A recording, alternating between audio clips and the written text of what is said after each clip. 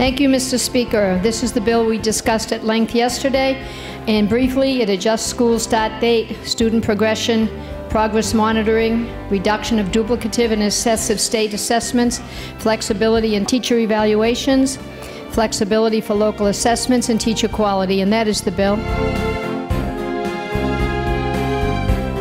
The purpose of this is for us to continue improvement, and that's what I will continue to do until I leave. Chairman O'Toole has done a good job in putting this together, and believe me, she did not do this in the comfort of her four walls and her corner office that she has. She did this by going out to the school districts, and she did this by listening to parents, and she did this by listening to teachers.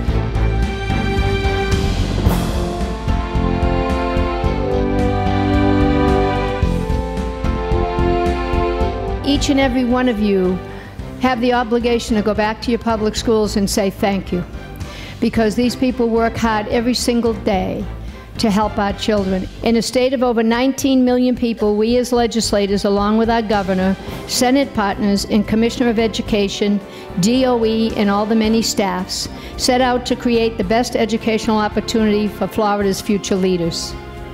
All of this collective effort to prepare them to be ready to accept tomorrow's challenges. It is with respect and passion for the process that I ask for your favorable support of this good bill.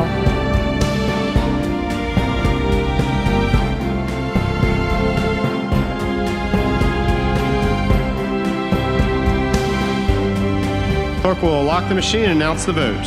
115 yeas, 0 nays. Show the bill passes.